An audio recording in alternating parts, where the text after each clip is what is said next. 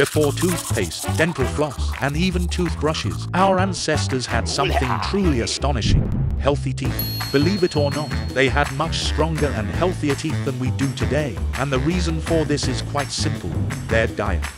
Our ancestors consumed a diet rich in whole, unprocessed, natural foods like fruits, vegetables, nuts, and meats. Eating natural foods helped people maintain healthy levels of bacteria in their mouths, preventing the growth of harmful bacteria that can cause cavities and gum disease.